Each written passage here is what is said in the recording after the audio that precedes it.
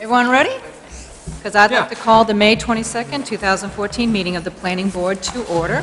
The board will be considering tonight's agenda in the following order. First, approval of the minutes from the May 6th Planning Board meeting. Second, Perm Highland Subdivision Amendment. Third, Jordan Subdivision Amendment, followed by The Well, a 44-seat restaurant site plan, and Jordan Farm Stand site plan amendment, followed by the Harvest Lane private road amendment, then the All Wives Farm and Fish Market site plan, then the BA District 100-seat restaurant zoning amendment, followed by public comment on items not on tonight's agenda, and then adjournment. So, first item, approval of the minutes. And these would be the minutes from May 6th, the special meeting that was held. Anyone have any comments, any questions about those minutes? I move we approve the minutes as submitted. Thank you. Do we have a second? I saw Pete first. And any discussion? All those in favor? It's unanimous. That has passed. Okay, next item on the agenda is the Perham Highlands Subdivision Amendment. Janice and Rick Perham are requesting amendment to the Highlands Subdivision to amend the building envelope for the lot located at 3 Heritage Court, where the corner of the garage is not located in the building envelope. The application will be reviewed for compliance with Section 16-2-5, amendments to previously approved subdivisions. And the procedure is a little different on this one because this is on our consent agenda, meaning that if the board would like to discuss the application, then a motion would need to be made by the board member to put this onto our regular agenda. Otherwise, the motion for approval would then be in order. So at this time, would you like to step forward and introduce yourself and give a brief summary?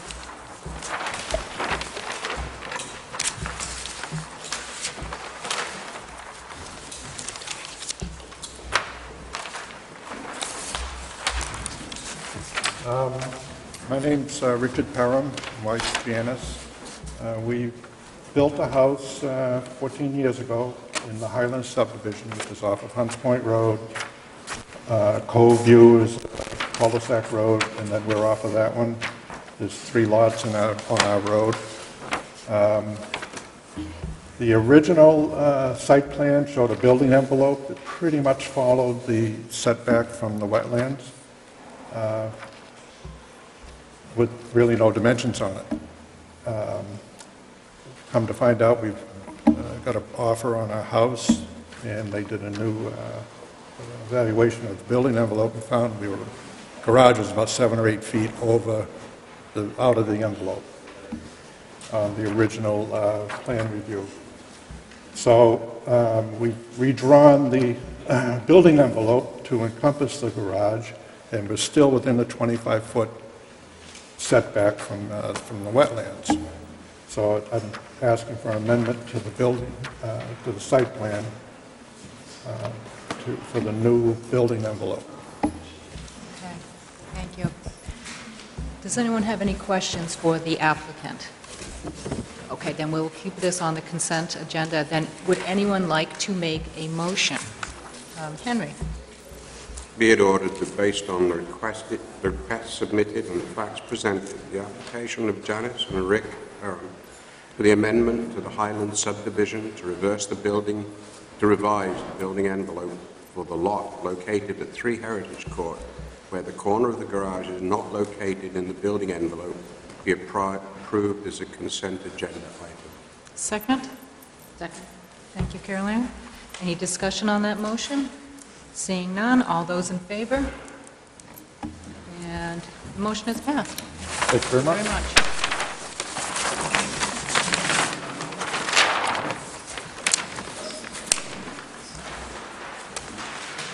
Next item will be the Jordan Subdivision Amendment. I'd like to recuse myself from the next 2 items on the agenda since they're both related to Jordan's property. Okay, that'll be fine. Thank you.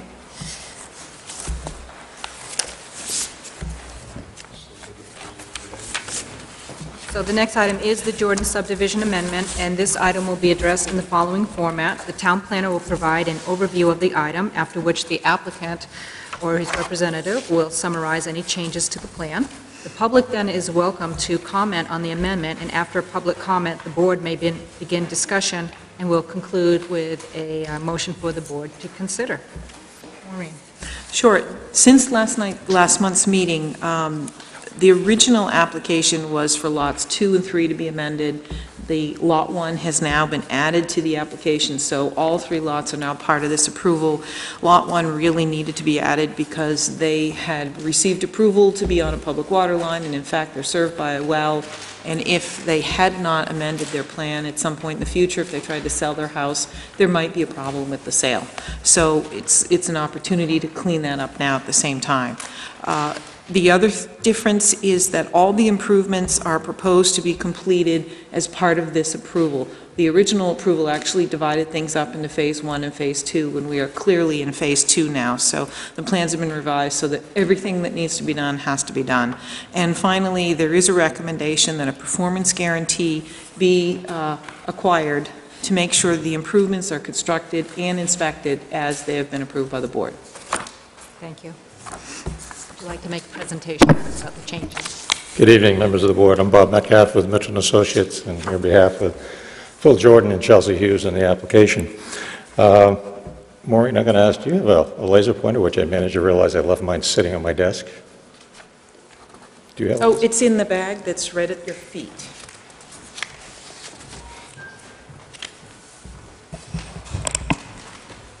Thank you. Sorry about that.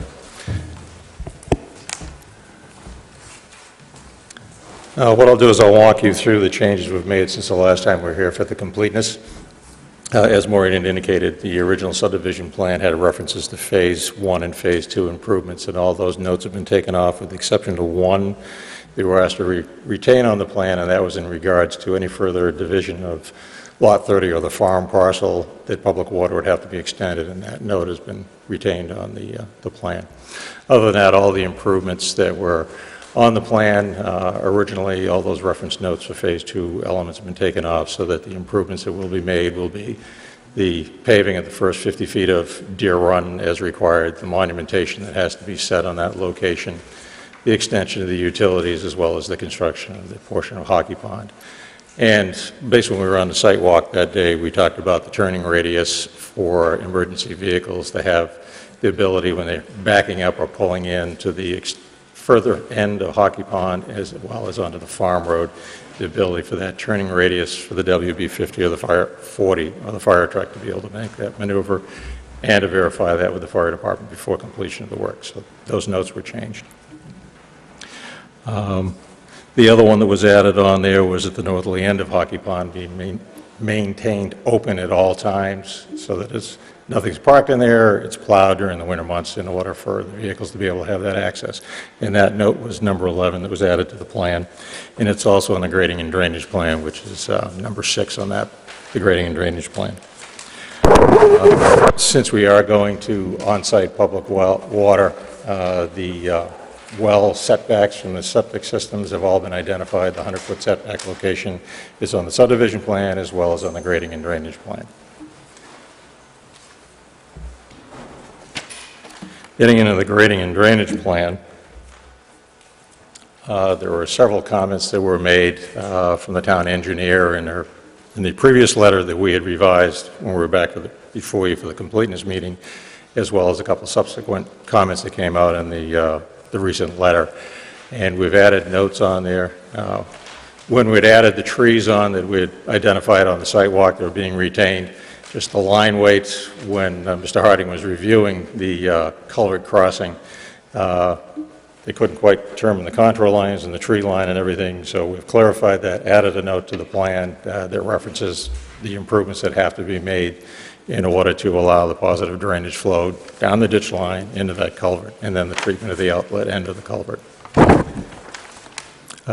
As you'll note on the plan, we have identified the location of the trees that we discussed on site. Based on the location of those trees, we've made a minor modification to the driveway location that serves Lot 2 and Lot 3 so that we can get past the location where the trees are so we don't impact the root system. And also one of the other modifications that occurred as a result of that is the ditch line between the driveway on Lot 2 and Lot 3 is now going to be conveyed by culvert rather than a ditch line, so we can protect the root system in that area. On this plan as well, we've added Note 6, which addresses the turning movement for the fire truck at the farther northerly end. And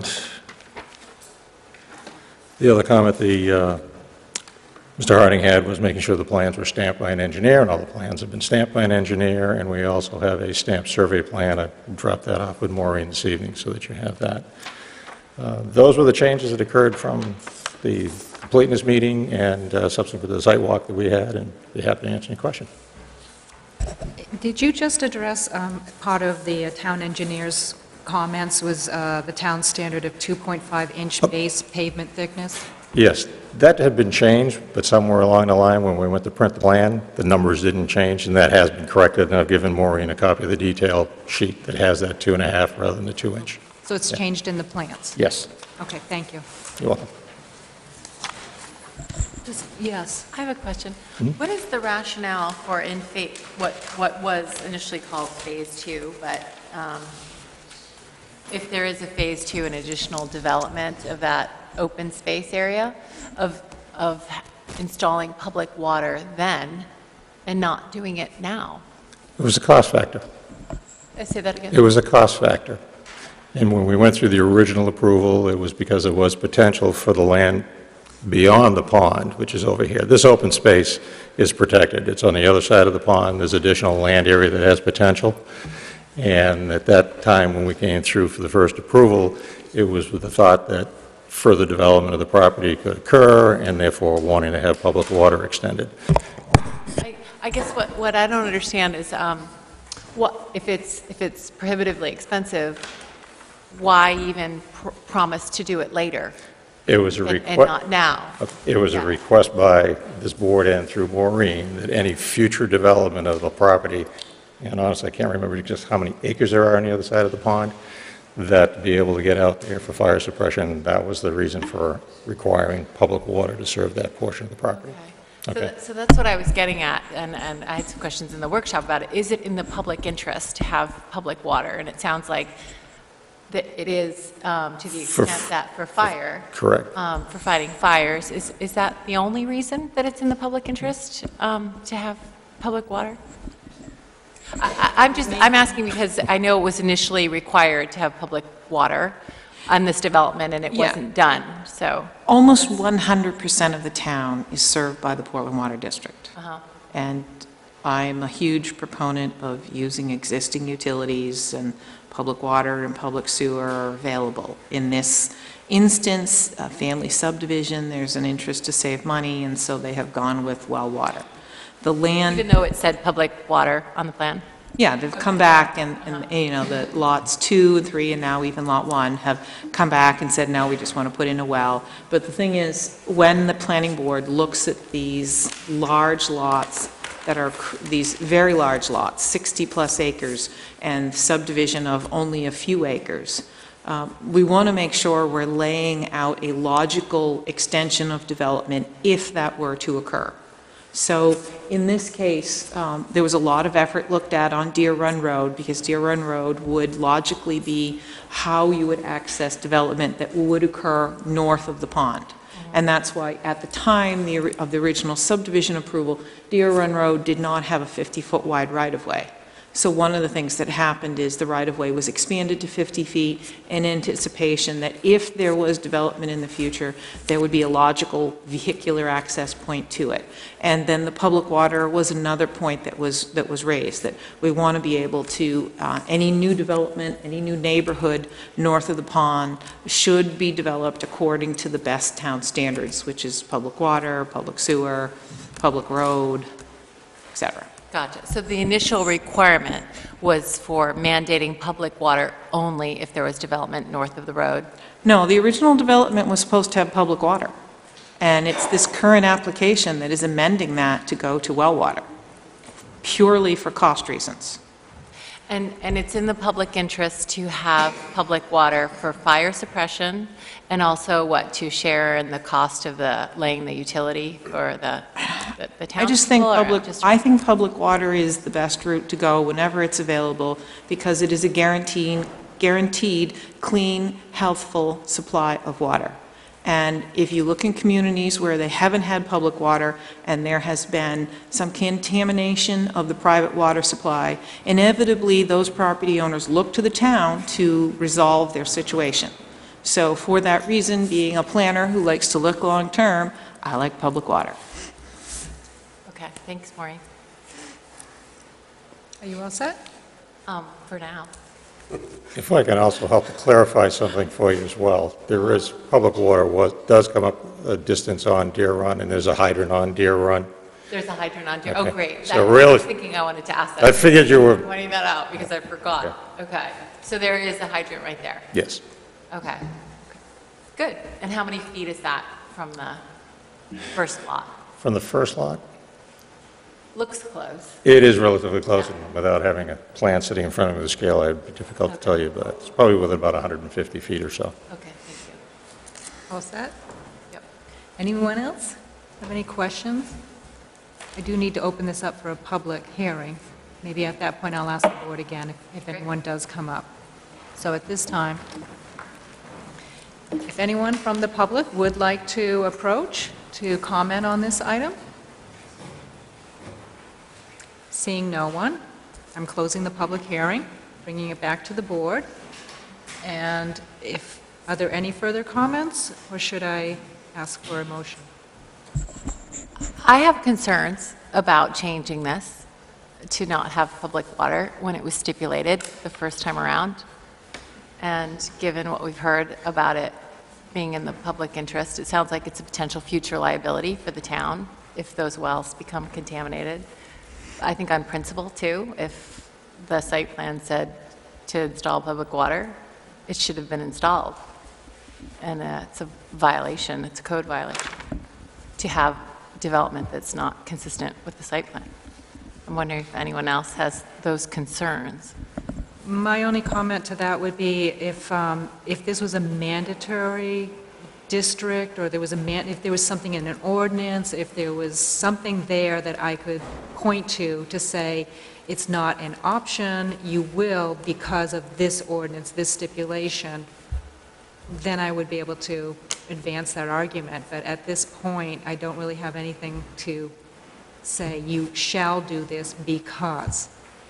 Though the points the town planner makes, very valid, and I agree with those points when you're doing long-term range planning, there is nothing that I can point to tell the applicants they must. But if the other... But for the existing site plan, the site plan that's on the books right now. Which we'd be amending if we would okay this, right. Right. And I'm not sure if that's code enforcement, I may have to, I see Henry's got a question, and then go over to Pete. Yeah, I have a question. You stated it's because of financial reasons. What sort of is the difference between sinking a well, which has to be dug, I presume, and connecting to the town? The amount of ledge that has to be removed in that area to extend the water line was more costly than actually drilling a well.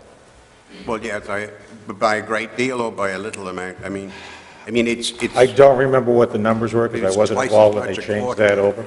Sorry? Okay. I mean, it is... Oh, you could come up to speak, sorry. Yes, if you'd like to just come up, you can certainly approach, you are the applicant. You do need to just identify yourself for the record, and then you can give that answer. I'm Chelsea Hughes. My boyfriend and I are trying to build a house at Lot 3. We got a quote for the road as the original plan, and it was $140,000. To the water, to extend For the road. For the road I'm itself. sorry, I just that you weren't speaking into that. For the road itself. We got, with water, with the public water lines, we got a quote afterwards, as Bob has revised the plan, and it's now $12,000. 12,000 Yes. versus 100 and... 40. 140, I see the difference. Yeah. yes. Do you attribute that entire difference to just laying the water? Yes, it's a very large difference.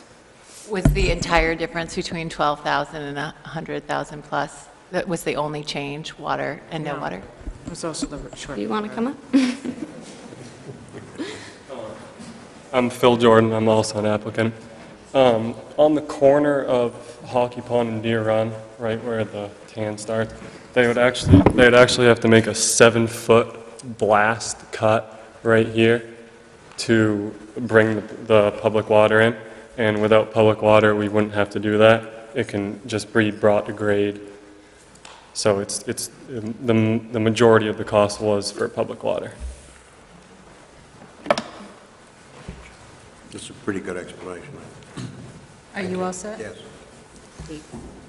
Yeah, I understand Lisa's concern, but at the same time, it sounds like the presence of ledge has vastly complicated matters, even to the point of the grade in the road has been changed because of otherwise the need to blast out the ledge, where we're looking at 3 parcels with no evident development out and beyond.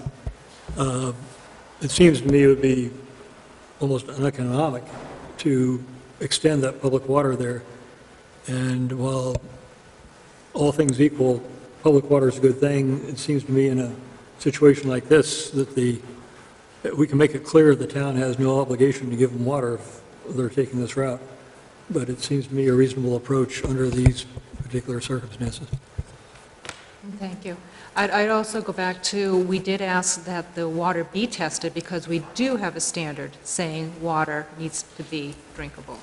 And that came back positive. So I am having a hard time finding anything, I'm trying to think quickly, in our ordinance that I can point to say that you shall do this because our ordinance says, even though I do agree it's better planning, but our ordinance doesn't support that. Can I clear up one thing that Maureen mentioned, the potential for a homeowner to come back to the town if the well fails in some way. Does the town actually have any liability in that? I'm not aware that the town has any liability. It's basically when you're presented with citizens, I mean, I think there was an instance I remember in Gorham, heard of instances in other towns, and the towns had no liability, but, you've got 5 or 10 families who live in your town in a desperate situation, and you step up to help.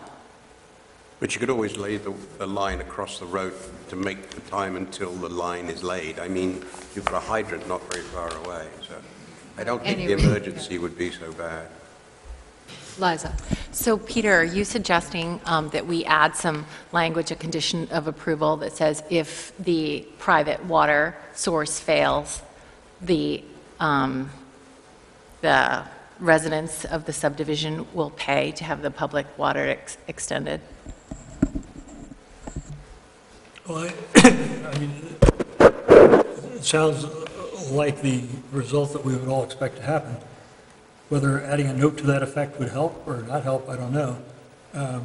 It certainly would highlight the fact that this has been discussed, considered, and the applicants would not be looking to the town for water. I think that's a great solution, compromise solution, to add that language. Okay. Peter, you do agree with that? Sure. Okay. 2. And I'm going to... I don't really agree with it. I don't really see the necessity for it. I mean, if the wells are bad, they're going to have to figure out what to do no matter what. I don't know why it would be, the town would have any liability in that. I mean, the town's provided water to the point where the hydrant is, and if the wells fail, then you just put in the line and bite the bullet, and it would happen automatically. I guess they'd split, or whichever way it would be the cost. I think Lisa's point, which isn't a bad one, is that if cases have come up before, that Maureen mentioned, where the voting citizens of the town who had a problem came in and said, you guys have to help us, it wouldn't hurt, I suppose, if you say, well, look, this situation was recognized, you were granted relief from the obligation to run water, your problem, you fix it.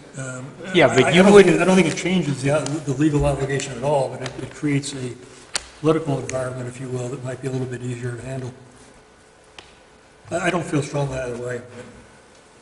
It's hard for me to imagine that if these people's wells failed and they came to me to help them, I would dig up the site plan and say, no, I'm not going to help you because you have this note here.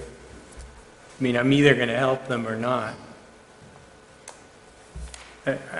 And I don't like to have a lot of extraneous stuff on these drawings. You know, there's already enough information on them.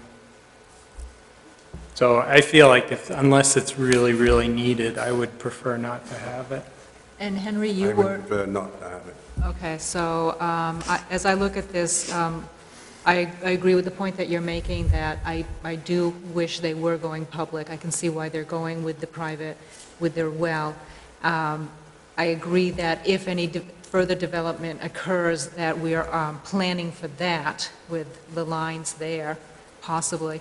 But I will go back to, it's their responsibility that if the wells fail, for them to do something, and putting something in the site plan, I'll have to go a little bit more with Joe's argument, is that it would be very temporary if the town was to do something, and I would like to think that we do turn to our town, especially when there's a crisis. That's when the towns do their best work. And I don't wish to just point the fingers. It sort of reminds me of the people who have to pay taxes to have the fire department put out fires in their home, and if they don't buy insurance or pay the taxes, they'll let it burn down in front of them. It just doesn't feel good. So I just feel that we can go with just the well. I feel comfortable with that. Yeah, So, my issue wasn't temporary water, it was digging the trench to establish a long-term public water supply, which could be $100,000 plus. then I So think they need to that was come in my for a thinking, site plan amendment. Just for the record. I would think that temporarily the town would do something to help people out. Once again, that's where towns do step in. But I don't imagine that the applicants would look to the town to pay the cost of this and actually dig it. I could see Henry's point of laying those lines, to think of this worst-case scenario. I don't, they would have to come back for site plan amendment if all their wells fail and they want to go with the public water. I don't see the town just saying, oh, we'll pick up that tab. Anyways, okay. Any other comments? Okay, at this point, would anyone like to make a motion? Thank you, Pete.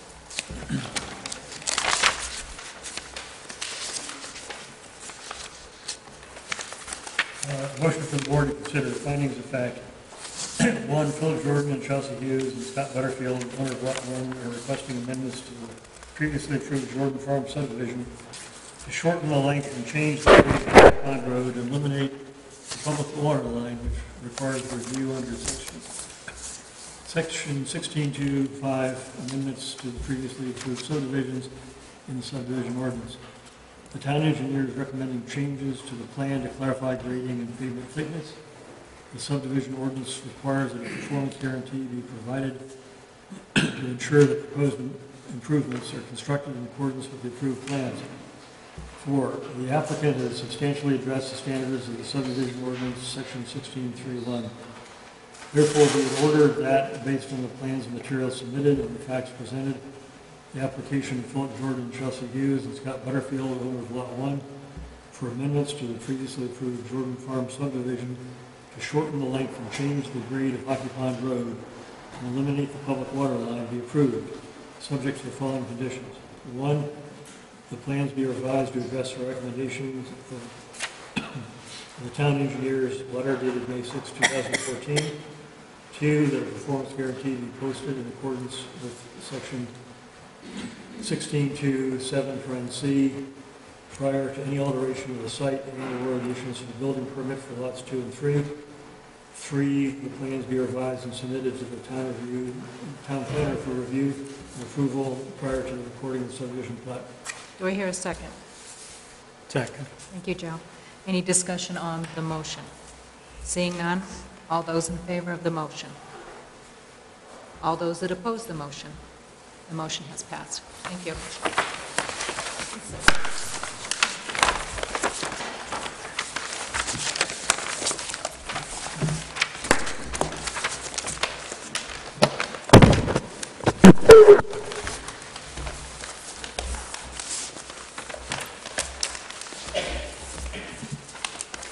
Number 4, the item on our agenda is The Well, a 44-seat restaurant site plan, and Jordan Farm Stand site plan amendment.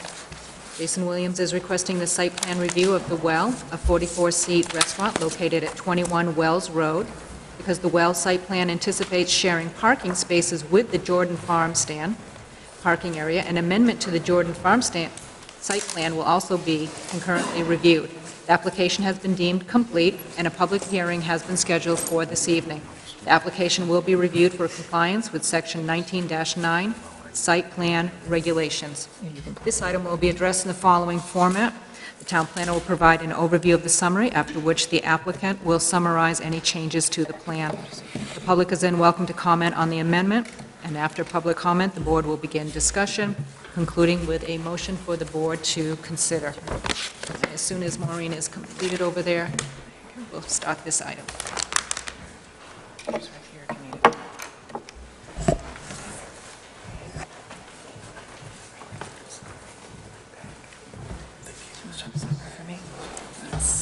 Okay, so tonight, the board has scheduled a public hearing for The Well. The Well is a 44-seat restaurant, and some of the parking and other facilities for the restaurant are going to be borrowed or shared with the Jordan Farm Stand, so the Jordan Farm Stand site plan is also being amended as part of this application. Most of the Well improvements are already in place. There's a few walkways and composting toilet and minor things that have to be included. So the recommendation from staff is just to make sure that all the remaining improvements be completed before the restaurant opens for this season. Thank you. Okay. The applicant like to summarize any changes to the plan at this time? Todd Gammon, Blaze Civil Engineers.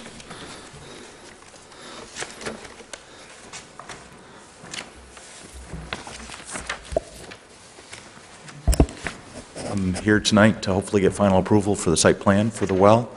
The applicant and owner, Jason Williams, is here with me tonight as well to review some of the changes since the April 15th meeting.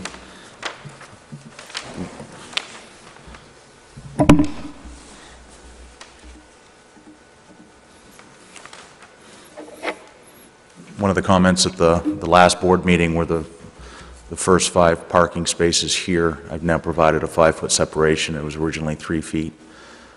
The back employee parking lot, where we're going to have 6 employee parking spaces, there was a requirement for a 10-foot paved apron.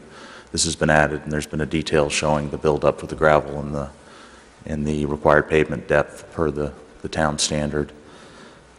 There's also a few notes that have been added per the town engineer's letter related to an after-the-fact driveway permit for the employee parking, and also the fact that street opening permits required, since that is in the right-of-way.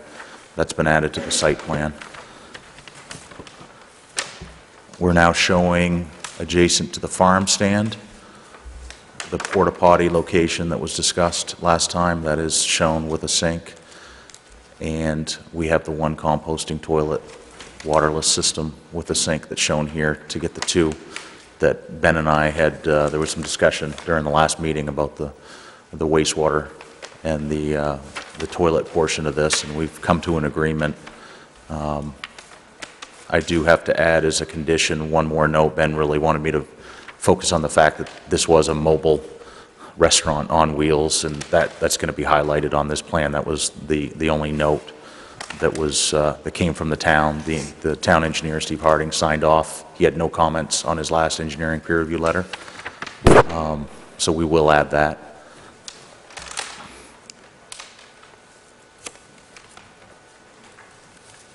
That, I believe, was the only changes since the April 15th meeting. I think I'd mentioned it at the last meeting. There was an updated letter that was provided in the latest submission, which just the wetlands were flagged down closer to Spurwink, just to prove that there would be no wetlands disturbance, and that was verified in the field. And also the zoning, the space and bulk table was updated to clarify some comments on the 22 parking spaces. It is not shared parking, it is a shared parking lot. There is 1 hour of overlap between the farm stand hours and the well. The well's open from 5 to 9. The well will have 11 spaces, the farm stand will have 5, therefore we've shown 16 here, and there's 6 spaces for the employees, for the grand total of 22, and that was reflected in the space and bulk table. Steve Harding had a comment on that last time.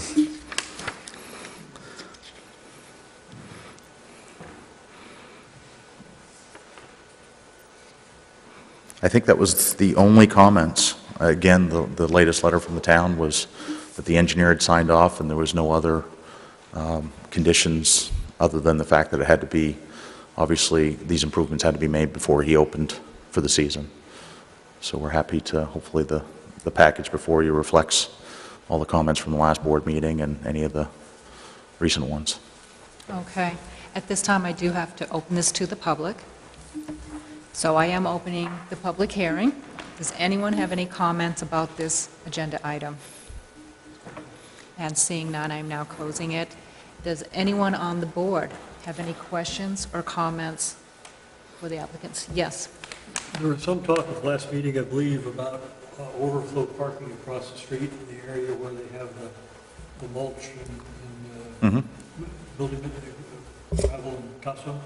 Is that still a live possibility, or is that?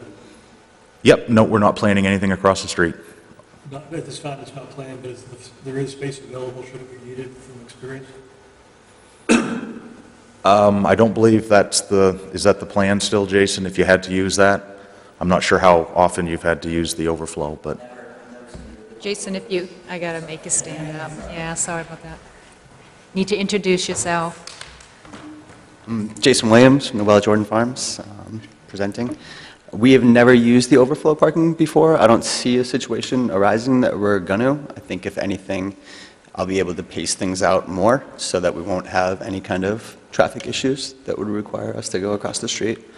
That being said, I don't know how we could, I mean, after they've closed, I don't know how we can't like police people not parking there, but, but we're not planning on using it for anything, so.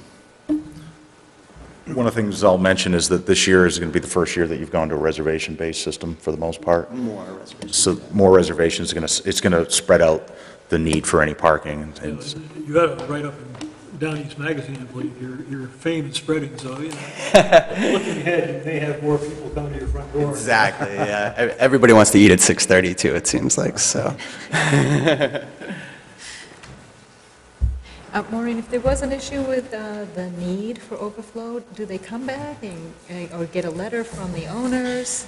How does that normally work? Well, they're meeting the current parking requirement. Yeah. So, I mean, it would have to be a truly egregious safety violation that we've never seen in Cape get so bad that it would somehow trigger going back to the planning board. Okay. Yeah, I was asking out of curiosity more than the need to see, you know, availability. Yes, Liza. I have one question regarding the town engineer's letter about the turnaround for the fire truck, saying that the one provided is 22 feet, the standard's 24, requires the fire chief. No, that's the next project, Harvest Lane. Oh, thank you, sorry. No questions then. I'm like, what turnaround?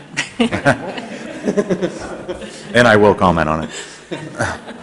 Does anyone have any other comments on this? Then at this time, would anyone like to make a motion? So. Anyone like to make a motion? Henry, thank you. Oh, and Henry, before you make the motion, there is a typo on page 4. Okay. Instead of reading out the typo and then asking to amend the motion, why don't we just, on page 4, number 2, it would end at the word regulations, everything after the word regulations Up at number 2, the top one. I'm sorry, there's 2 number 2s on that page. The top one, Henry, I'm sorry. Number 2 at the top. Okay. After the word regulations, Okay. just end there. Okay, rather than a comma. Yeah. Do you want anything else after that? No, just cross it all Just out. everything should be crossed out. Big fat mistake. And I'm sorry for the interruption, but All right, you ready? yes, thank you. Just want to get to the mark here. Motion for the board to consider finding of fact Jason Williams is proposing the Well, a 44-seat restaurant located at 21 Wells Road, which requires review under Section 19-9 Site Plan Regulations, because the Wall Site Plan anticipates sharing parking spaces with the Jordan Farm Stand parking area. An amendment to the Jordan Farm Stand Site Plan is also proposed. The application substantially complies with Section 19-9 Site Plan Regulations. Therefore, be it ordered that, based on the plan and materials submitted and the facts presented, the application of Jason Williams for site plan review of the Well, a 44-seat restaurant located at 21 Wells Road, and an amendment to the Jordan Farm Stand site plan to expand the parking area be approved subject to the following conditions. 1, that a note be added to the plans that the approval is based on a mobile restaurant. If the restaurant becomes immobile, based on determination by the code enforcement officer, then the planning board approval should be amended. 2, that all the improvements shown on the planning board approved plan be completed prior to the restaurant opening to customers for the 2014 season.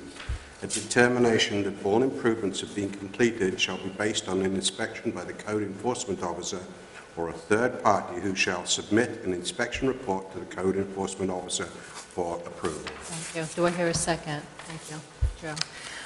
Any discussion on the motion? All those in favor? And the motion is passed. Thank you. Thank you.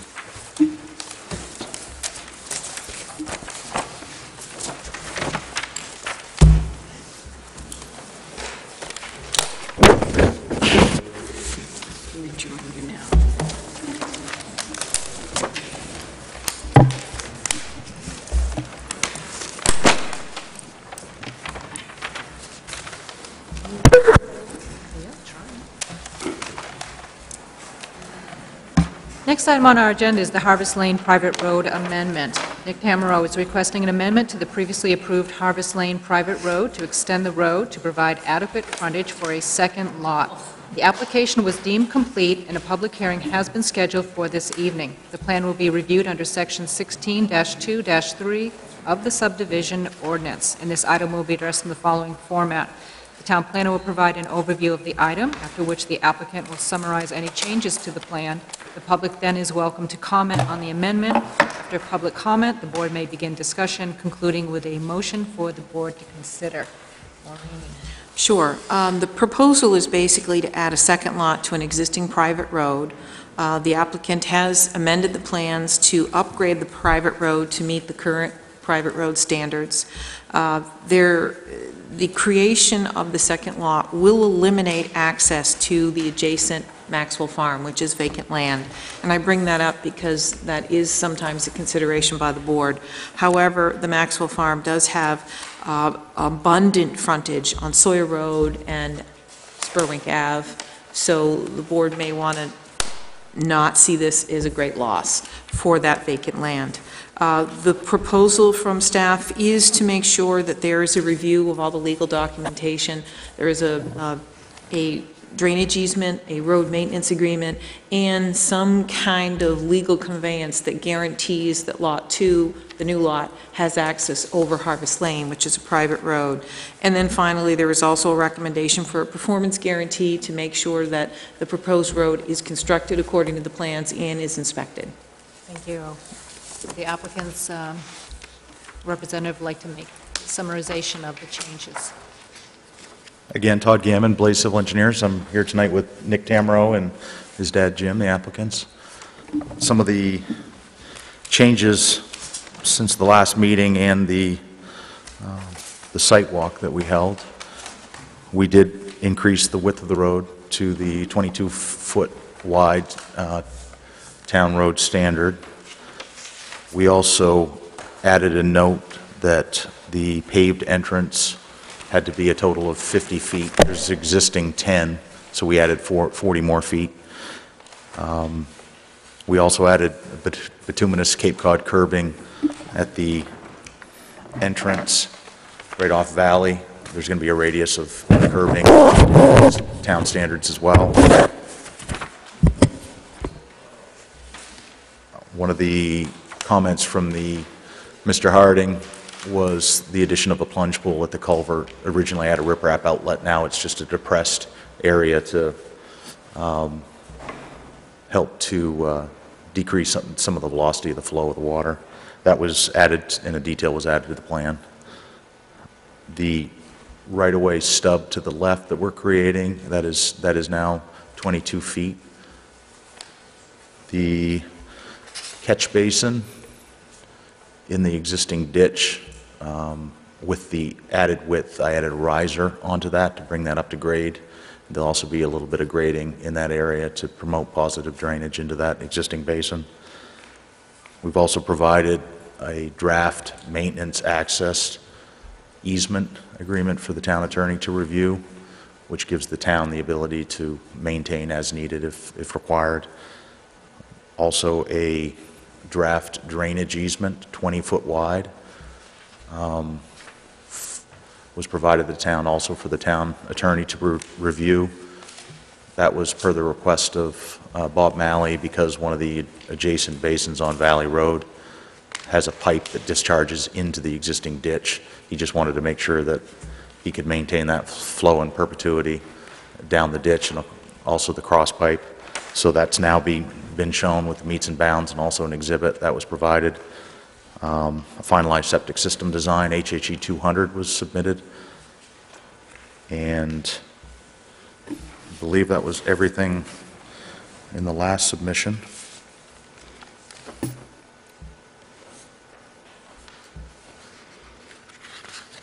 We also added a note related to that the maintenance of the road is not the responsibility of the town. That was one of the other requests. And we also updated some of the, an error we caught on some of the survey math on the survey drawing. So, but everything that you saw on the 15th related to the plans, nothing has changed. Happy to take questions. Okay, once again, this is up for a public hearing, so at this point, I'd like to open the public hearing. Does anyone wish to comment at this time?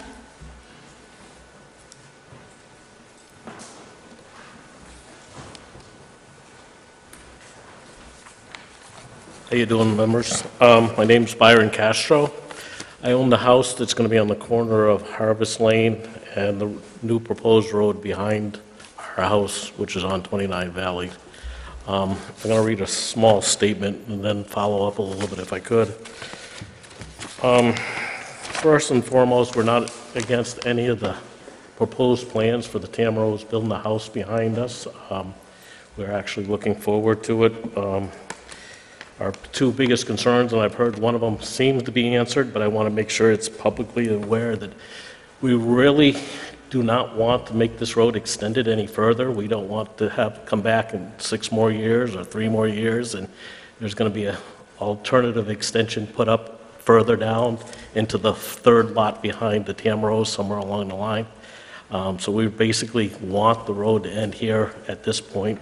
We knew during the last committee that it would be a private road access to have ability to have possibly one house. That was the way it was conveyed to us with Nick. And the way it was proposed, it was hopefully only going to be one house. It may be proposed to be extension to Nick's farm.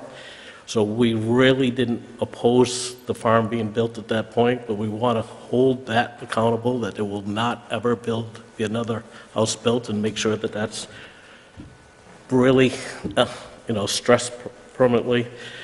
We are totally against any type of paving of the road.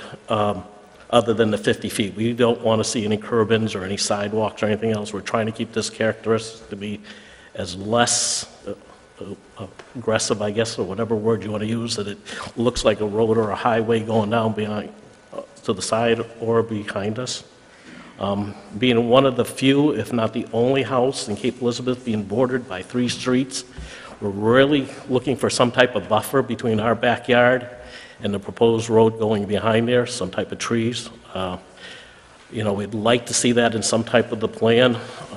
I'm not sure if you guys can guarantee that, but they are going to be taking, there's a large, I believe, oak tree or pine tree right on the corner they have to take out because of drainage. We'd just like to see some trees bordering our property versus the road going in there. Is one of the things that we'd like to see. I'm not sure if it's something that the planning board can put on there, but we do see where you are altering these plans from the road conditions, that we were hoping that we would see some type of buffer in between there. And if it does get to have to be paved all the way through behind us, I think you're creating something that I think has to be more to the rest of the neighborhood, because this road continues, you're not just affecting our house lot or the one next to it or the ones 3 behind it, you're affecting 40 other houses. So again, we really want to see this downgraded as much as possible, willing to go forward to what we hear, but we do request that the road not be able to be expanded and there's some type of buffer we'd like to see. Appreciate taking the time. Like I said, thank you very much. Thank you, Bernard. Does anyone else from the public wish to speak on this item? Seeing no one, I'm going to close the public hearing, and maybe we can address some of these questions. I did hear, I know the plans don't show any sidewalks, any curbings, and so to that point, you would actually have to come back and ask for those, because they're not on the plan. But can you address about extending this to a third possible lot? Thoughts on that, what may be in the plan, about the paving, any sidewalks, and possibly buffering between the Castro's property and the Tamaros? Yeah, there's no intention to do any paving beyond the 50-foot that's shown here. The pavement will end at this area. It will be all gravel. As Mr. Castro mentioned, we're trying to keep the rustic appeal as best we can. No intention for sidewalks or curbing, or the Tamaros are on board with limiting any of that work. There's no plans for a third lot. As Maureen mentioned, we're not providing any access way or easement out to the back. This will be, Nick and his dad will be abutting each other. The plan will not be for any third lot in that area. Half of the lot that we've carved out is RP2 wetlands. You're not going to have an option to do anything in that corner anyway. We've picked an upland area for that exact reason. In terms of the buffer, I think on the site walk, I mentioned that the intent is to keep all the trees that we can as possible for the driveway up through. As part of the private right-of-way, this stub to the left only goes out about 40 feet. It'll be 40 by 22. There's no intention to take anything beyond that if we don't have to. I obviously have to get this drainage culvert in, so there'll be a little bit of grading associated with that riprap inlet, but their intention is to retain as many trees as possible. As far as buffering goes, if this had been a subdivision, then the board could have a discussion about you adding buffering. The board can't ask you to add buffering, but is there any consideration of possibly adding additional trees or anything by the applicant on behalf of the Castros? We don't show any on the plans. I'd have to defer to the Tamaros to see if they would be open to that. But as you saw on the site walk, it's heavily wooded now, and they have very little intention of, they're hoping to take as few as they have to, but I would have to defer to the applicant. Right, so any of the other changes would all have to come back for site plan review. And Maureen, can you add a little bit about trying to get access to a third lot, if there was, about the size of the lots? Sure, absolutely. And I need to been doing this for a while, and people are really creative, so I never say nothing can never happen, and I'm just going to be clear about that. But if you can pull a site plan up, thank you.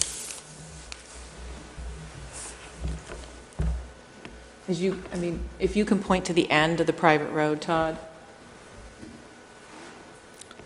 This is the end here. Right, and go up to the northern dead end. There's no other land abutting this private road. It's either land owned by Nick Tamero or land proposed to be owned by his father. So technically, there's no way more lots could be connected to this road.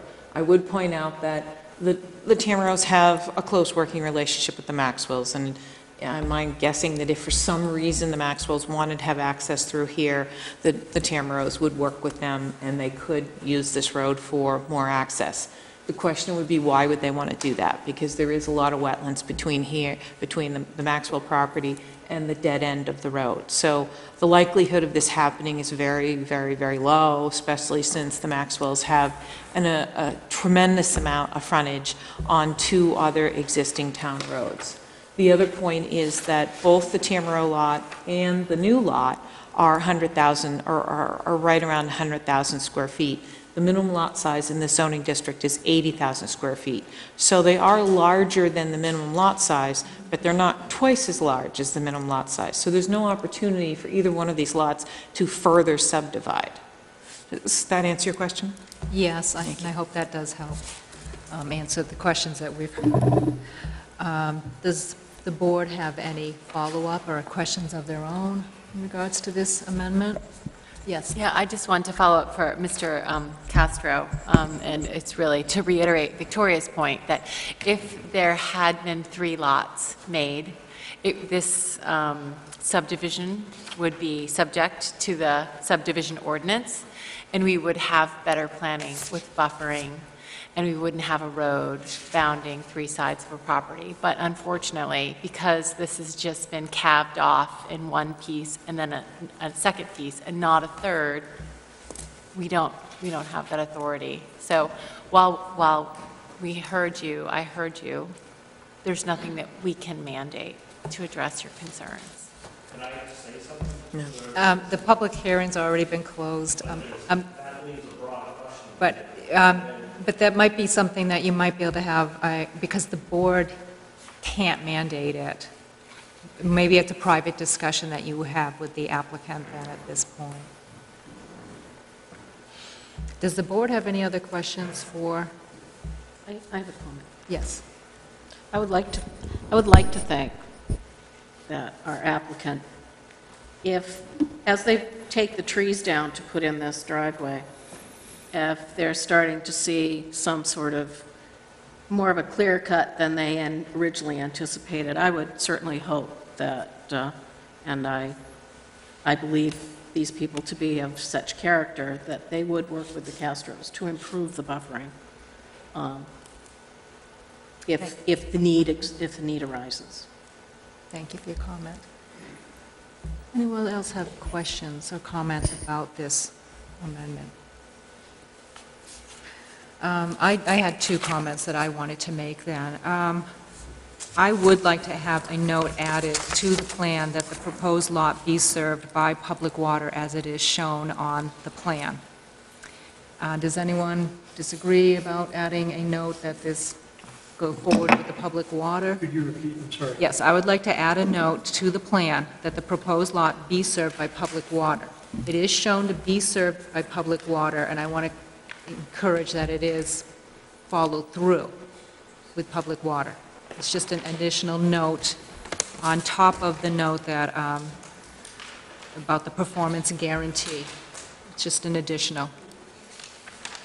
Anyone have any comments about adding a note just to ensure that? A note on the plan or a condition? It would go on, it would be a condition. Well, it would be a note added to the plan that the proposed lot be served by public water as it is proposed. But I just want to spell it right out. Comments? Questions? No? I also wanted to have another note added, and I actually got this note off of the Jordan subdivision plan. they have a note added on their plan that says, "The emergency turnaround shall remain clear at all times to provide emergency vehicle access." They have that note. I didn't find any notes on this plan. I know that's the intent. I saw that, and I just thought maybe we could add it to this plan. Does anyone have any objections, questions, comments about adding that note? Where is the turnaround for a fire truck at the end of this? It's across from the Here. extension. So you're going to have to back the truck all the way back down here? to Yes. get in, and then protect it? Yes. Yes. Fair enough. And my last, I would point out, you did make a change to the number of notes on your plan, and you removed note number 7. And so you have a note up here on the proposed lot that says RP2 wetlands, see note number 10. Because you removed note number 7, you now want to see note number 9. You see where I'm looking? I'm on, doesn't have a sheet number. Plan of land. And it's on the proposed, there's a note on the proposed lot. Okay. I've got it. Okay, the town planner sees it, and she can touch bases with you. Yeah, I can check with that. We changed the, there were some notes added, so the sequencing of the numbering might not Right, it doesn't match up. match the, yep, I'll check that. A minor, but that was it from me. Anyone else have any other? Yes, Liza. I have one more question, back to the emergency turnaround for the fire truck. Does it meet the B40 standard? It does. Okay. Yes. Anyone else? At this time, would anyone like to make a motion? I'll make a motion. Thank you, Liza. All right. Motion for the board to consider findings of fact. Nick Tamaro is requesting an amendment to the previously approved Harvest Lane private road to extend the road to provide adequate frontage for a second lot, which requires review under Section 16-2-3 of the subdivision ordinance. The town engineer and fire chief have raised concern with the requested waivers to the road construction standards. The application includes a draft road maintenance agreement and drainage easement, which the town attorney should review. The applicant has substantially addressed the standards of the subdivision ordinance, Section 16-3-1. Therefore, I guess I have a question about the findings of fact that have been prepared for us. What standards of the subdivision ordinance have they substantially addressed? Is this even subject to the road subdivision ordinance? Is that what our road standards are? The way I treat it is they are subject to the subdivision ordinance standards related to roads. Okay, all right, great, thank you. Okay, so number 4, the applicant has substantially addressed the road standards of the subdivision ordinance. I'm going to amend that. Section 16-3-1. Therefore, be it ordered that, based on the plans and materials submitted and the facts presented, the application of Nick Tamaro for an amendment to the previously approved Harvest Lane private road to extend the road to provide adequate frontage for a second lot be approved, subject to the following conditions. Number 1, that the plans be revised to address the recommendations in the town engineer's letter dated May 6, 2014. Number 2, that any changes to the existing turnaround be depicted on the plan so that the turnaround can accommodate a B40 class vehicle and the turnaround may remain a gravel surface. Number 3, that the plans be revised to show a building envelope with a minimum 25-foot setback from the RP2 wetland boundary, except that a smaller setback may be shown for the area near the driveway. A note should be added to the plans that activities outside the building envelope shall be limited to construction of a driveway and installation of utilities. Number 4, that a road maintenance agreement, drainage easement, and deeded access for Lot 2 over Harvest Lane be submitted in a form acceptable to the town attorney, signed by the applicant and recorded in the Cumberland County Registry of Deeds. Number 5, that a note be added to the plan that no changes to the RP2 wetland are proposed in any alteration of the wetland, including conducting agricultural activities in the RP2 wetland, must comply with the wetland regulations, including obtaining a resource protection permit when required by the zoning ordinance. Number 6, that a note be added to the plan that there shall be no road construction until a performance guarantee has been provided to the town in accordance with Section 16-2-6 of the subdivision ordinance. And number 7, that a note be added to the plan stating that Lot 2 will be served by public water. Number 8, that the emergency turnaround be kept clear of snow and vehicles at all times. And number 9, that the plans be revised and submitted to the town planner for review and approval prior to recording the plan.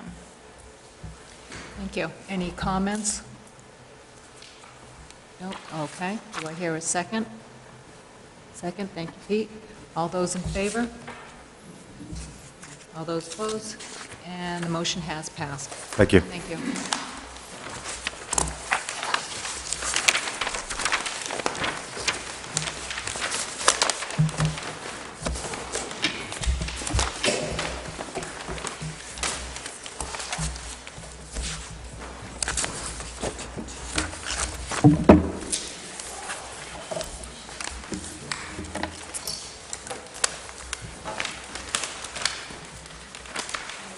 Next item on our agenda, the All Wives Farms and Fish Market Site Plan.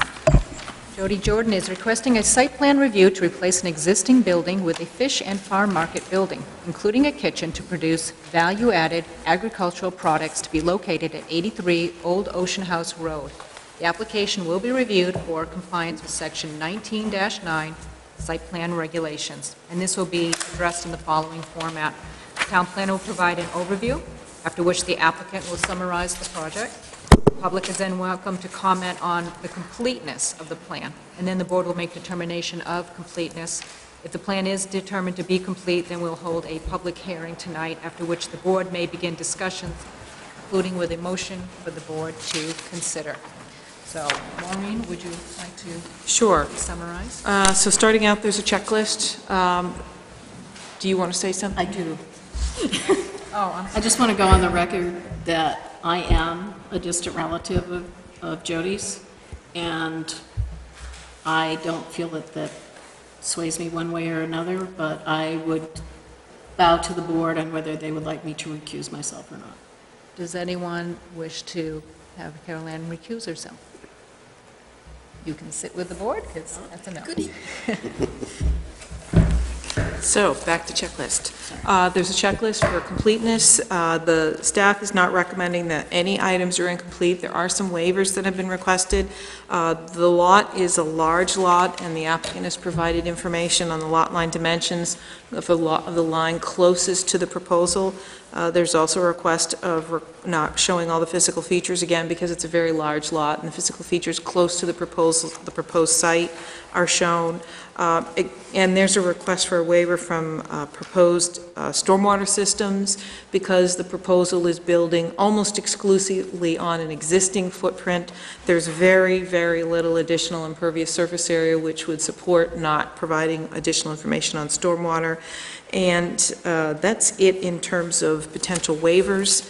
If the board deems the application complete, then a public hearing has been scheduled for this evening, and the only thing you're getting from staff on that is that the applicant is hoping to build the structure in phase 1 and then to fit out the kitchen and connect that kitchen to the existing septic and to a new water line when they put the kitchen in. So the proposal is to treat this as a two-phased approval so that they could put the building up and they could start using it without the connection to water and sewer and septic, but that once the kitchen is being utilized, that those connections have to happen.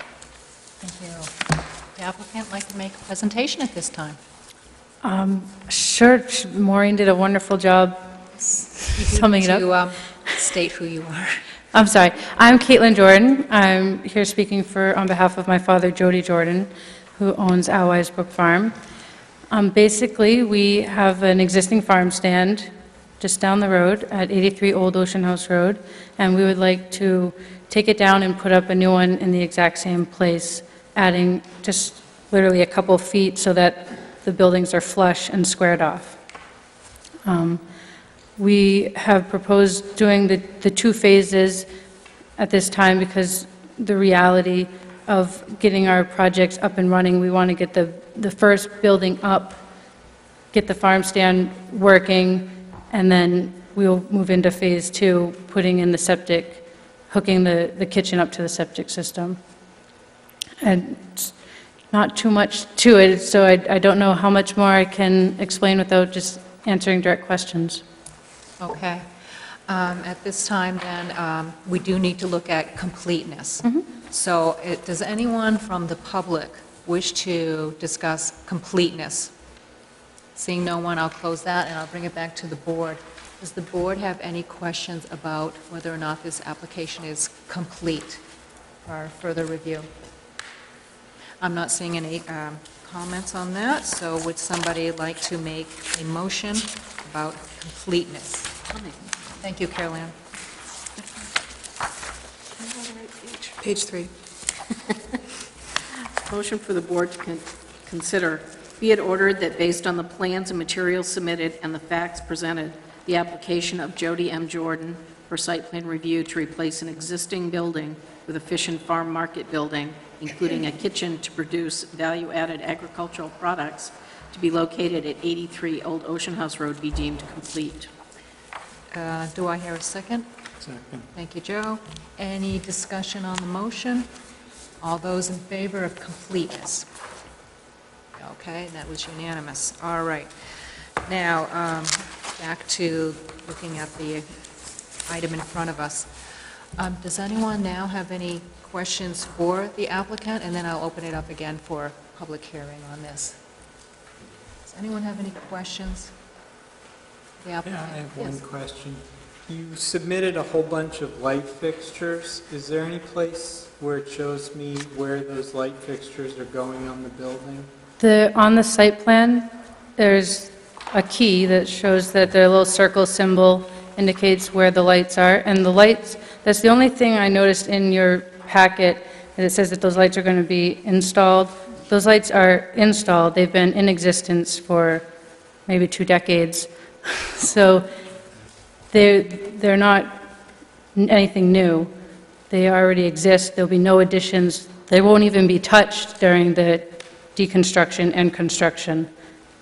They're already existing on They're the, existing on the part that's being rebuilt and additionally... they're on other buildings, all other existing buildings. No additional lighting will be put in.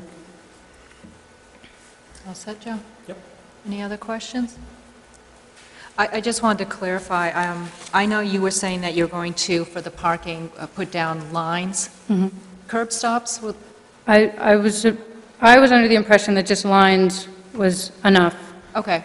As a curb stop. I mean, the building itself will be, if somebody doesn't stop at the line, we're in trouble. Okay.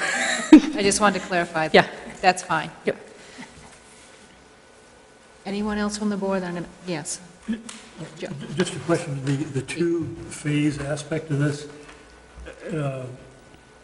is that really taken care of by the condition that they can't use the kitchen until it's hooked up? I mean, they won't be back for any approvals, for sure. That was my intent. Right. That if you put that condition on there, it kind of makes it pretty clear, and I did speak to the code officer about it. He felt the condition would cover what we were trying to accomplish. So they can use the new structure for selling farm products and whatnot, it's just that the running the kitchen itself has to be... Right. Until Phase 2, the structure is dry. Right. Right, just a clarification as for the use. I mean, it's a prep room.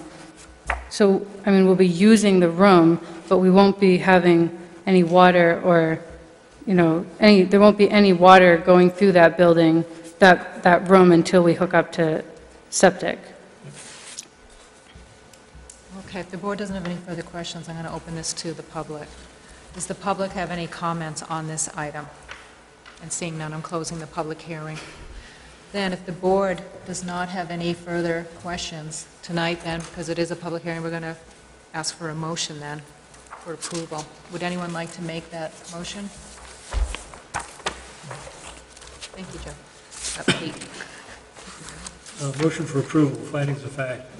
Jody M. Jordan is requesting the site plan review to replace an existing building with fish and farm market building, including kitchen, to produce value-added agricultural products to be located at 83 Old Ocean House Road, which requires review under Section 19.9 Site Plan Regulations.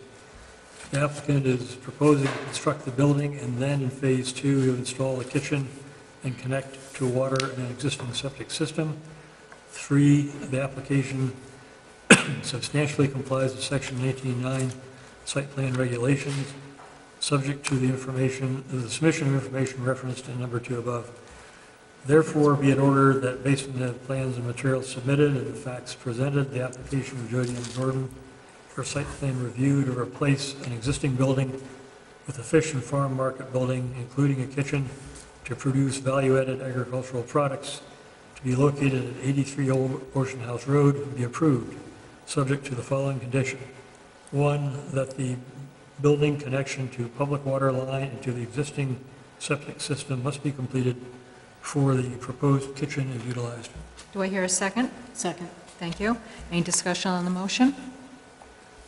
Yes. I am making a request that under item 3 of the findings of fact, you end it with regulations and delete that mistake that the staff put in there. Well, it refers to 2. Thank you. That is okay with the second or of the motion? That's fine with Carol Ann? Okay. Then, anyone in favor of this? Those in favor? Okay. And the motion has passed. Thank you. Thank you.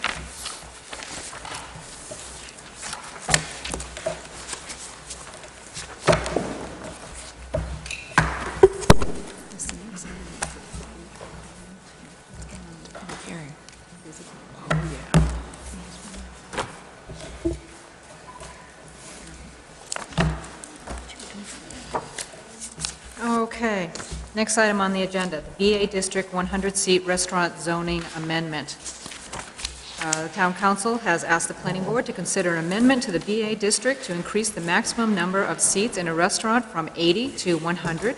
This will be reviewed under Section 19-10-3 zoning ordinance amendment, and this is scheduled for a public hearing.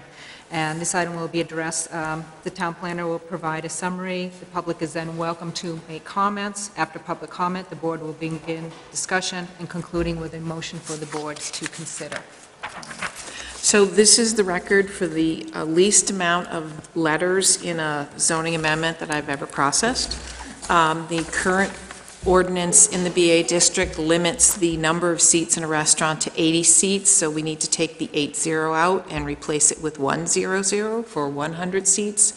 I just want to make clear that the process is that after the planning board makes a recommendation to the council, then this goes to the council. The council will process this amendment further. They also hold a public hearing. If the amendment is adopted, then any restaurant in the BA district needs to come back to the planning board and amend their site plan approval, because there is no restaurant currently that has approval for 100 seats because it's not allowed. So it would still require any restaurant in that district to come back and amend their approval, and the planning board would look at that. Any questions? Thank you. You did bring up public comment, and we did receive a letter to the effect on May 12th indicating that a citizen is against increasing the seating limit in the area from 80 to 100 seats. At this time, I would like to open this to the public. Would anyone like to address this item? And we have somebody coming up, and you need to state your name. This is a public hearing that will last for 15 minutes. Each applicant, each individual will be given 3 minutes to speak. Thank you. Thank you. Hi, my name is Chris Straw. I live at 597 Shore Road. I live approximately a block away from the Shore Road BA district. I want to begin by just saying thank you all for volunteering your time. I know this board takes a lot of your time. I'd like to make 2 points very quickly. Number one, the process that should be followed when considering changes to zoning ordinances. And number two, applying the process to the issue before you. So I'm a former member of the Zoning Board of Appeals. And as you may know, the ZBA board members are routinely called on to review and interpret numerous sections of the zoning ordinance. And in doing so, I found it helpful to keep in mind when considering an issue the process board members are supposed to follow. In particular, the various provisions of the zoning ordinance contain purpose provisions at the beginning. These purpose provisions are extremely, extremely important. They were not created in a vacuum, but are instead derived from the Cape Elizabeth Master Plan, which was approved by the citizens, all of us in this room, everyone else out around town. The citizens approved the Cape Elizabeth Master Plan through a townwide vote. In other words, the purpose provisions are broad brush instructions from us, the town, as a whole, to the town council, the planning board, and various town employees as to what the ordinance is supposed to accomplish. As such, when the ZBA considers how to interpret an ordinance, it must take into account the purpose articulated in the ordinance for the different provisions in the ordinance. Similarly, when the planning board considers proposed revisions to the ordinance, the board first and foremost must consider whether your decision furthers the purpose of the various districts as that purpose is articulated in A, the zoning ordinance, and B, the town's master plan. So that bears repeating. Whenever considering a revision to the zoning ordinance, first and foremost, the question in your mind should be, is this proposed change in keeping with the purpose of this district and the town's master plan? Although reasonable minds may differ on the outcome of that question in any given case, and often do, hopefully that question is not up for debate. Hopefully we can all agree that that is the primary question. Is this change in keeping with the purpose of this district and the purpose as articulated in the town's master plan? Because that's why we're all here. With that in mind, I'll turn to the proposed change very quickly. The master plan states that goal number 2, the neighborhood commercial district shall be designed to meet the needs of the adjacent neighborhoods, not the town as a whole, not the greater Portland area, the needs of the adjacent neighborhoods. Number 2, the zoning ordinance states that the BA district requirements seek to, quote, protect the integrity of the adjacent residential neighborhood, which goes to the point of, is an increase in the permitted seating to 100 seats in keeping with the purpose of the Business A district? I can't speak to the Ocean House Road BA district, but with respect to the Shore Road district, there are a variety of comparable properties we can look at. David's 388, Enio's, Ellesmere Barbecue, all in South Portland. I don't believe any of them have anywhere near 100 seats.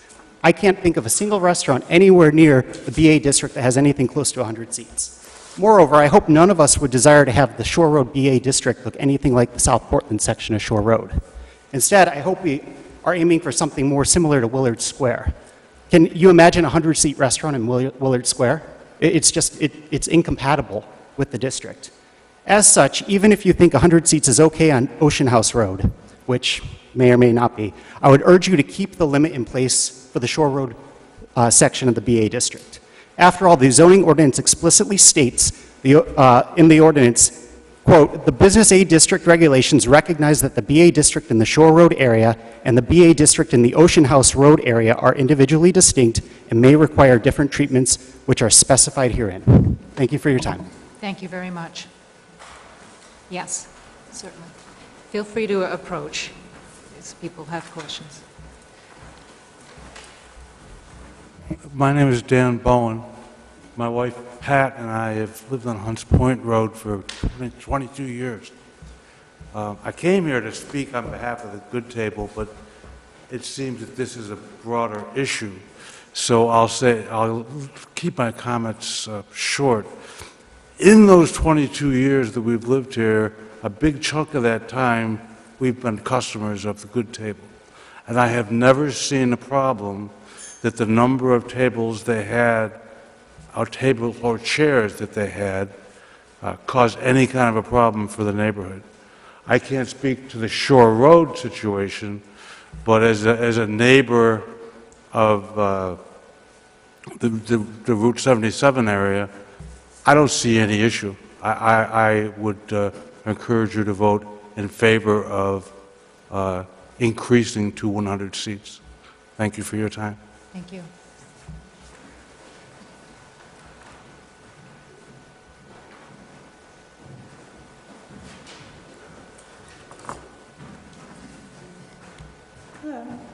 I'm Mary Otulakowski. I'm the former owner of Rudy's at the Cape, located at 517 Ocean House Road, directly next door to the Good Table. I wrote the letter regarding this issue in June 2013, over a year ago. This is nothing personal against the Good Table. Tony, Lisa, Sylvia, the Good Table is a fabulous restaurant. Nothing against them. What I was told when I purchased my property and had a site plan, that this is an RP1 wetland, and that I had to be 150 feet from that wetland, and I couldn't do anything to my business, to my restaurant. I couldn't mow the lawn, I couldn't remove invasive vines, I couldn't do anything. If I did, the code enforcement officer was at my door, along with the DEP, the EPA, and the town threatening to fine me for what I was doing. Also, when I did have the site plan review done, that cost me thousands of dollars. I was greeted by the wonderful neighbors who did not want this wetland touched. There were vernal pools, there's other wetland issues, and they dragged me through months of site plans, of reviews, of meetings, that again cost me thousands of dollars. And amazingly enough, that those people, Gail Schmader, Joe Foley, Morris Kratz, they aren't here tonight. And we're talking about the same wetland, just a different business. That's all it is. And so last June, when I noticed that the cattails were mowed down and the parking lot was increased, it wasn't right. That how can they do this in an RP1 wetland buffer zone? And so this issue is not about the seeding, it's about the wetland that's there. And the town has let other issues go on with other businesses for years without consequences to their actions. And it's amazing that Rudy's next door, 100 feet from the good table, had to be torn down, moved 25 feet. Now it's no longer in the BA wetland zone because there's 5 existing buildings in a 100-foot radius. But the good table is in this wetland zone. So this is why I'm wondering that how the town picks and chooses what people can do and what others can't do. I spent about $25,000 on site plans, architects, topical reviews. I spent years in meetings. I spent in public and private meetings, ridiculed, beaten down, and I don't understand how this wetland has been forgotten. Is it gone? Is it not there anymore? I don't believe so. And I seriously think that someone needs to look at this bigger issue here. And I know the summer season's upon us, and I know the tourists are our livelihood, but I wrote this letter a year ago, and that something should have happened in this time, and why hasn't it been pursued? Thank you. Thank you.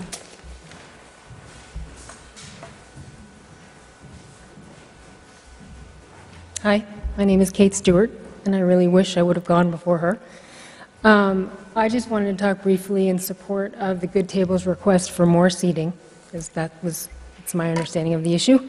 I think it makes good business sense for this town. We're fortunate to have a place like the Good Table in Cape Elizabeth for our tax base, for our out-of-town guests, and for ourselves. Additional seating means less wait time, doesn't require any change to the footprint, is my understanding. And after all these years of making themselves valued members of this community, I think they deserve the benefit of the doubt and the opportunity to be as successful as possible.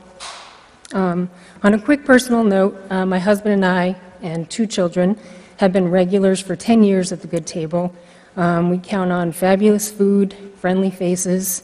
We are known to Lisa and her staff as family, and my kids especially love that. And they create a warm atmosphere, and I'm proud they're in Cape Elizabeth, and I'd like to see them be as successful as possible. Thank you. Anyone else? Okay, then I will be closing the public hearing at this time. Okay, now I'll be bringing it back to the board. Any comments from the board in regards to, we are looking at increasing this from 80 seats to 100 seats. Yes, Henry. Henry, could you use your microphone, please? Sure. Thank you. I just wanted to make a comment to the first gentleman that said that when he asked if we could imagine a seat restaurant in any area. Well, it seems that the Good Table has been fairly successful. So, and therefore, it's easy to imagine a restaurant that grows and requires to grow. And so they must be doing something correct. And So if a restaurant is successful and wants to expand, then it's easy to imagine. If it didn't fit in with the surroundings, then they wouldn't want to expand. So more or less you answered the question yourself by asking why they would do that. Unfortunately, you can't react to my words, but I want to just say that it doesn't pass over the top of my head. I do listen to what you have to say. Personally, I think that I also live very close to there, and I don't think it makes any significant change to the atmosphere of any particular area. In fact, if anything, a restaurant which is successful, you meet neighbors, you see neighbors, it adds to the community base. That's that comment. And in response to the other lady that used to own Rudy's, we're not considering something to do with wetlands tonight. It's just purely an extension of an existing building, wanting to extend or those areas to be able to put up a larger restaurant or expand the restaurant if necessary. So that were my comments. Thank you, Henry. Does anyone else have any? Yes. The gentleman who spoke first, Shore Road, made a good point, particularly with respect to the BA district on Shore Road. I just wanted to mention that we thought a lot about that very point. The discussion was, we know the people that this is not a lot of big meetings. It's fairly obvious. At the same time, the number of seats in the existing building is really a lot of function of what kind of ambiance the rest of it wants to have. You can have a lot of space between tables and few seating. You can have a traditional Chinese restaurant where everything is all squished together. We think the most important variable on restaurant size, from our perspective, is parking, which is driven by the number of seats. But without imposing a limit on the number of seats, we look at one way to look at it is how much parking is there. And is that what we should be looking at? I personally am not sure that we have any business talking about the interior layout of the restaurant. The fire marshal certainly does to make sure that the public safety is being met by having sufficient space and exits and so forth. I think our perspective is more oriented towards traffic flow from the street to the parcel, traffic flow within the parcel, pedestrian flow within the parcel, other criteria of that nature. And indeed, in some towns, we discussed it here, is there any point in having a limit on restaurant seating, period? Some towns don't. We looked at parking as being the variable that they control. But we did think seriously about the BA district up in Shore Road, and was there a risk that you could have some humongous restaurant go in there? It really doesn't seem possible. This particular establishment, the Good Table, is talking about a seating increase within the footprint of the building, if I'm not mistaken. And I'm also led to understand that it's mainly due to seasonal demand, summer traffic. So your point, sir, was certainly a good one, and it certainly has been considered. And we're not sure that it comes to bear directly on the question of whether the zoning seating capacity should be 80 or 100 or 92. I personally think it's the bigger picture that we have to focus on is parking, traffic, and pedestrian flow. Thank you very much. I want to respond to people's comments. First was Mary. I'm sorry, I didn't get your last name. I'm sympathetic to your points. I heard that you feel like the ordinance has not been consistently applied, and while I don't know the specifics of what you're talking about, I think it's very important in this town that we actually enforce the ordinance, because when it's done for some and not for others, it breeds really hard feelings. And I think it might even scare away businesses. It's not good for economic development if the law is not uniformly applied. So just in general, that I feel very strongly that we should enforce the ordinance. And secondly, Chris Straw, thank you for your comments on process. I think process is so important. It is what provides integrity to the process, to what we do and how we govern ourselves. And I have gone back and looked at the comprehensive plan before this meeting, because as all the board members know, state law is that any restrictive zoning has to be consistent with the comprehensive plan. And the process is that a town, through a democratic process, puts together a comprehensive plan, and then restrictive zoning laws are written to be consistent with that.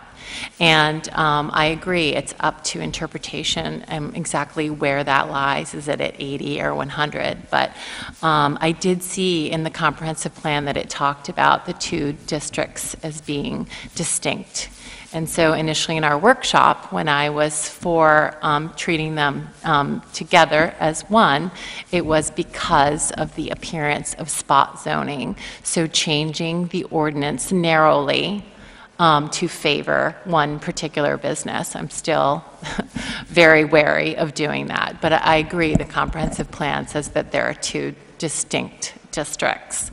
But I also see that in the comprehensive plan it talks about small businesses connected to the surrounding neighborhoods with sidewalks and serving the surrounding neighborhoods. And that is something I think that we need to pay very close attention to.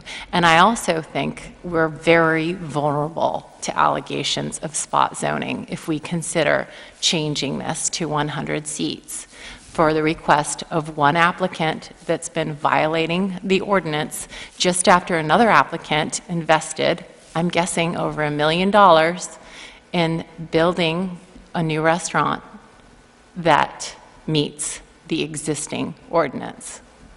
So I guess I just want to say that as well. And I think process here is what is the most important issue that we are considering, or that the thing that we have to keep in mind the most. Thank you, Liza. Does anyone else have any? Yes, Caroline. I'd like to make a comment, and it has to do with process, and probably the way the process of reviewing this zoning amendment began probably prejudiced people to thinking that this is being done to serve one citizen, one group. And what we're really trying to do is rise above that and look at the town as a whole. And all restaurants in these VA districts can come back if they have the parking capacity and the space. And if it goes to 100 seats, they can do the same thing that the Good Table will have to do, which is come here and say, okay, if it goes to 100 seats now, please, can I be 100 seats? If we send this to the town council tonight, that doesn't automatically make anybody able to put 100 seats in their restaurant until it's gone through final stages and they come to the planning board. So we've got to let go of the fact that because one business was seeing an increase and they said, gee, can we increase our capacity? So they made the suggestion. It's the town council who sent us this request. It's not the Good Table. So let's take it as something that came from the town council, discount a single business, look at it as would it benefit all businesses potentially within the VA district, and go from there and take it up a level instead of keeping it down into a single business's issue, because it's not. Yeah, I agree 100% with Carol Ann there. Yes, and part of our discussion, we did look at Rudy's to see if they had parking to bring it up to 100. So yes, we do need certainty when we're looking at long-range planning. We cannot have constant change, especially when somebody has just come before us for site plan review and is investing money at a set number. They do have adequate parking, though, to bring it up to 100. And we did look at the question of whether or not Shore Road versus Route 77, as far as treating them similar, treating them differently. The board had a difference of opinion. The overriding rule was to treat them the same. And we did look at possible parking issues, because that's what it would once again come down to. And we would look at the lot sizes. I don't have a nice diagram overhead, but we did it. We were at the workshop, and we did put in that time to make that consideration. And the outcome was more people favored treating them similarly. And I think that's it I would have on comments on this. I just want to speak to what Carol Ann said. So while you're right, the town council came to us and asked us to review it, the materials we've been given have said that this has been initiated by a particular I understand party. that, and I guess my point is, that's a part where our process broke down, and that should not have been presented in that fashion. It should have been, comes from the town council as this is what the town council wants. And it has gone down into this is what the good table wants, because they came up with the idea. But it's the town council who sent it to us. It's not the good table who sent it to us. Okay. So my second point is that after this comprehensive plan was written in 2007, and it was recommended that the ordinance be updated for the BA district, the then planning board, none of us were on it, did exactly that. And they spent a lot of time on rewriting the ordinance. And I'm not sure why, when we haven't even completed doing all of the ordinance changes that are recommended in this comprehensive plan, we're revisiting this. And it's sort of like the planning board equivalent of judicial restraint. I'm just not sure we need to go back and change things that have been done with the existing comprehensive plan. And perhaps we should wait till there's a new comprehensive plan that's done to update this code. And I've seen Keith's hand first, and then I'll go back to, yeah, Peter. Yeah, I don't think anybody questions whether the process is important or not. I think we have to remember that the process that has been followed is really not particularly extraordinary. Going back in time, the code enforcement officer was informed of the problem, talked to the people at the good table about it. The solution that they appear to have chosen, and the code enforcement officer is entitled to respect for his decision, is to talk to the town council and the ordinance committee about changing the maximum seating requirement. That's a conventional avenue to be followed. It does take into account changing circumstances, which keep changing as the years go by, before and after the comprehensive plan. And so all that has happened since then is the ordinance committee has sent the question to us to advise them on 80, 100, or some other number.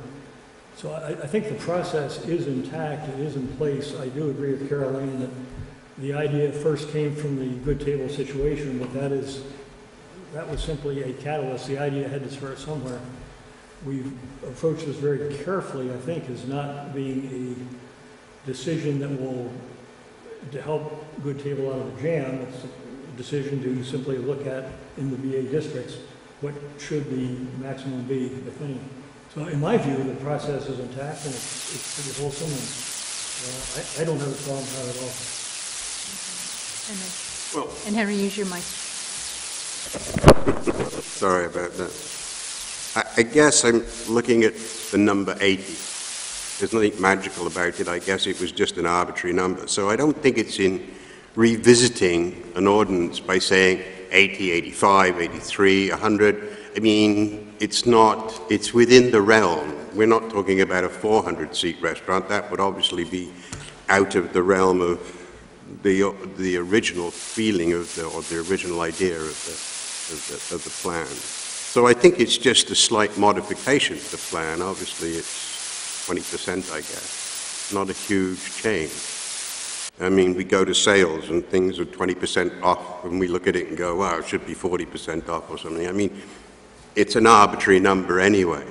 So I don't believe that we're changing the feeling or the business plan or any of those things other than just assessing a number slightly differently, which the town council may change dramatically or otherwise. Any final comments? Then I would just summarize this by saying 100 was reached by looking at what we have for the BA district, the purpose section.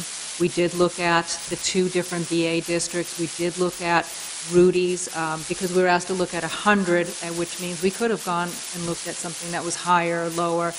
100 would meet Rudy's needs also.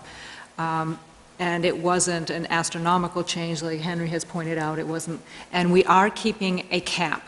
I don't know how many towns have caps. We have kept a cap on restaurant seating, which is important to point out as we talk about purpose statement, which says geared towards residents rather than large-scale regional destinations. So we have a cap out there. But this is how we did derive at 100. If anyone doesn't have any further statements, I'd like to open this. Well, as you know, I wanted 101, but I was overruled. Would anyone like to make a motion? Thank you, Carol Ann. Motion for the board to consider. Be it ordered that based on the proposed text and the information presented, the BA District 100-seat zoning amendment be recommended to the town council for consideration. Do I hear a second? Second. Thank you. All those in favor?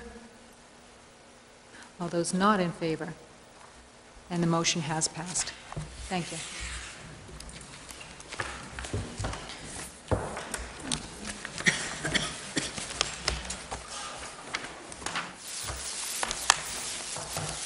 At this point, item number 8. Next item is public comment. Anything that was not discussed or not on tonight's agenda is now open for public comment. Does anyone here wish to comment on something not on the agenda? Just state your name. Hi, Chris Straw, 597 Shore Road. I sent an email in about a month ago or so, since you guys are going to be revisiting parts of the ordinance that you previously addressed. For the reasons that I discussed in my email and kind of the comments I made earlier today, I'd like for you to review whether gas stations and repair garages should be outright permitted uses in the BA district. As I explained in my prior communications, the BA district is geared towards residents, and it's supposed to be mixed use, which has the concept of housing and business mixed together. I imagine none of us want to live above a repair garage or a gas station. There's a reason that I've been unable to identify any residential business districts in the greater Portland area that permit gas stations and repair garages outright. Normally they're normally banned or otherwise are conditional uses. So I understand that previously they were moved from conditional to permitted because you were basically attempting to eliminate conditional uses throughout the ordinance. But I think if anything it should have gone the other direction and it should have been switched to a non-permitted use. So the issue I'd like to raise is I'd like for you guys to bring this up and consider it at one of your future meetings. Yes, I'll go with Maureen and then. Just along the whole process, it has been the practice of the planning board for some time now not to initiate zoning amendments, but to get permission from the council to work on things. So it might be more effective for you to request the council refer this to the planning board than the planning board to take the initiative to do it. Understood. Okay. All right, thank you. Thank you. Then the last item is adjournment. Motion we adjourn. Excuse me, I'm sorry, I didn't recognize. My apologies. I thought you were getting up to leave, which normally happens at this point. Thank you very much. 100 seats, that's great. But I also want to say, we've done some things wrong. There's no question about it. but we did not fill in any wetlands. I take full responsibility for what Mary claims that we did next door. Lisa and Tony did not want me to have any trees cut down. There were dead trees sitting on that land, and there were dead vines all over it. I just wanted them to make it look more attractive. We try to make our property look as attractive as possible. We didn't fill any wetlands over there. We simply cut down what dead trees were there and what dead vines were there. And that's all that we did, to beautify it for the whole area, not just for us. But we did not fill in any wetland. I just want to say that. I want to clarify it. Thank you. I just need to get your name, though. I'm sorry. Sylvia Christopoulos. Thank you very much. Thank you for your comments, and you have a comment, or are you now walking out? You want to go home? Okay. Thank you. Okay, now can I make a motion to adjourn? Yes. Motion for adjournment, second. All those in favor? And we are adjourned. Thank you.